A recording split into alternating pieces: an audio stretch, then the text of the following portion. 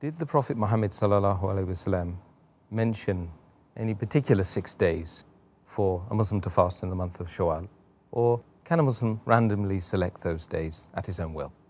As far as fasting in the month of Shawwal, the beloved Prophet Muhammad said, it's mentioned in Sahih Muslim, volume number 2, in the book of fasting, Hadith number 2614, the Prophet said that anyone who fasts in the month of Ramadan and follows it with 6 days of fasting in the month of Shawwal, it is as though he has fasted for the full life, fasted perpetually or fasted for 1 year. The Arabic word is dahr.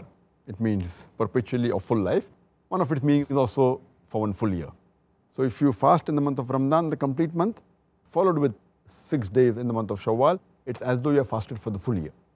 As far as fasting is concerned, that should we fast it immediately after the month of Ramadan, or can we fast later on, or should we fast consecutively, or can we fast at random separately?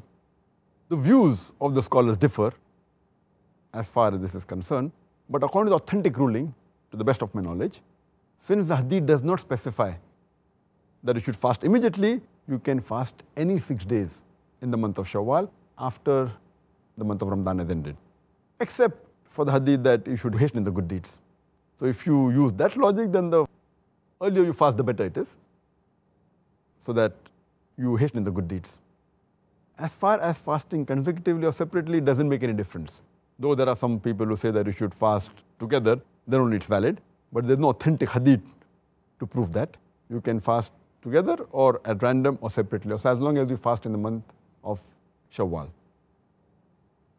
And the third point of difference among the scholars is that since it's a voluntary fast, you can even decide, you can get up in the morning, and if you want, you can make the niyyah at that time also. Though some of the scholars say no, because it's an important voluntary fast, you should make the niyyah one night before. But according to the ruling, according to the authentic Hadith, you can even get up in the morning and then decide to fast, as long as you have not eaten or drank anything. You have not violated the rules of fasting. These 3 points, fasting in the month of Shawwal does differ. But the authentic, I feel, is that you can fast any time of the month, either starting, ending, or late. You need not fast consecutively. You can fast consecutively also as well as separately. And you can make the niyyah even late, as long as you don't break any rule of the fasting. Furthermore, it's not necessary that you have to fast every year. If you fast, it's good, alhamdulillah. But you can fast 1 year, next day you don't fast, also no sin. And suppose you don't fast and only 2 days of Shawwal are left. That does not mean you cannot fast. If you fast for 2 days, you'll get the sawab for 2 days. So the main Hadith says that you should fast for 6 days in the month of Shawwal. After keeping Ramadan, it will seem as though you have fasted for the full year.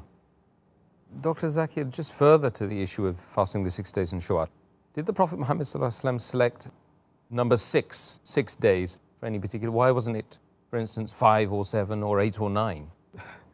The reason Muhammad ﷺ selected 6 days to fast in the month of Shawwal is because the complete Hadith says you fast the complete month of Ramadan, then follow it with 6 days, that is as though you have fasted for the full year. And there's one more Hadith which says that 1 deed is multiplied by 10 deeds, 10 hasanas. So if you fast for 1 month in the month of Ramadan, it's as though you have fasted for 10 months. And then you follow it up with 6 days, 6 days multiplied by 10, it becomes 60 days, that's 2 months. So 10 plus 2 months become 12 months.